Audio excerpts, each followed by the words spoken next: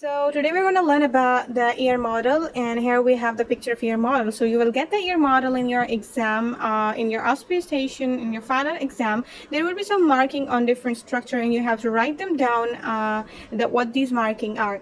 So just beginning with the ear, the first thing that you should know is the outer C-shaped structure, right? This is known as helix, marked here. Opposite to it, another C-shaped structure is there that is known as antihelix, right? So you know now the helix and the antihelix. Now we have to know about hanging structure, a bit of the hanging structure just above the external auditory meatus. So you have external auditory meatus here, and you have a hanging structure above it that is known as a tragus, right? And opposite to it, we have another elevated structure that is known as antitragus. So it is opposite to the tragus, right? So it is known as antitragus, and the antitragus is an elevated structure above the earlobe. So you have a hanging structure of the external ear, and with the girls wear earrings, so that is known as the earlobe.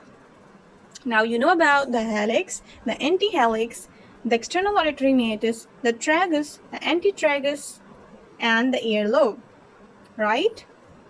Now in between the tragus and antitragus, you have a notch-like structure that is known as intertragus notch, marked here. So the notch between the tragus and antitragus is known as intertragus notch. Now we are left with some structure. So we have two ridges like thing just at above level of the antihelix, right? These are known as crura of the antihelix. And if you end up with the helix like structure here, it has some ridge-like structure here, and that is known as the crura of the helix. So we have two crura of the antihelix, and we have one crura of the helix. Now you know about the helix, the antihelix, the tragus, the antitragus, the earlobe, the intertragus notch, the external auditory meatus, the crura of the antihelix, and the crura of the helix. You are left with some fossas, right?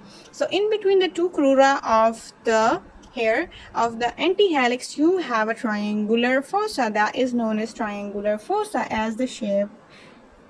So it has a triangular shape, and it is in between the crura of the antihelix and known as triangular fossa.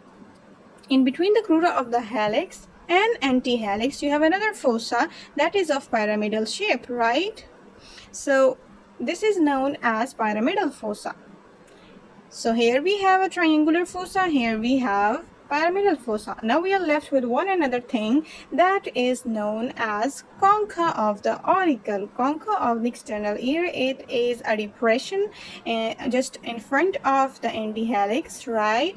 A central depression that is known as concha of the auricle.